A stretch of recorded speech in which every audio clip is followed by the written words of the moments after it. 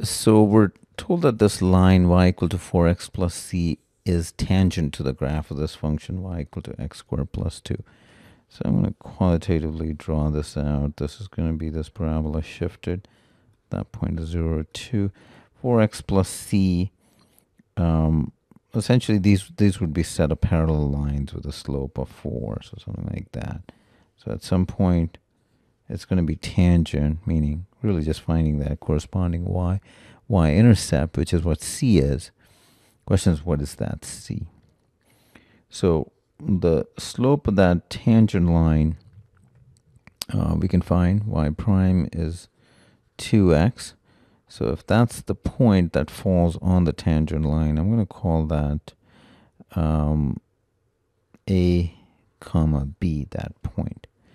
So the slope at that point would be 2a, and that slope has to match with this, the slope of the tangent line, which is 4. So a is equal to 2. So essentially the x-coordinate of that point is 2. And the, well, this is still the equation of the line, and the point 2b falls on that, which means that when y is b, when I should say a is 2, that's the first condition, that this point falls on the line.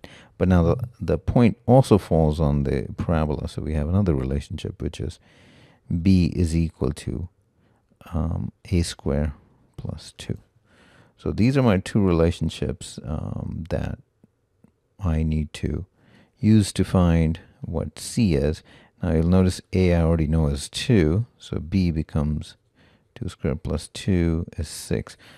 You'll notice I kind of did it roundabout. I should have done that first, but sometimes that's exactly what happens when you're doing it in the exam, meaning I know exactly what the coordinate of that point is, and once you know that, you can plug that back in here, which is really what this is. So 6 equal to 4 times 2 plus c, and that means c is equal to minus 2.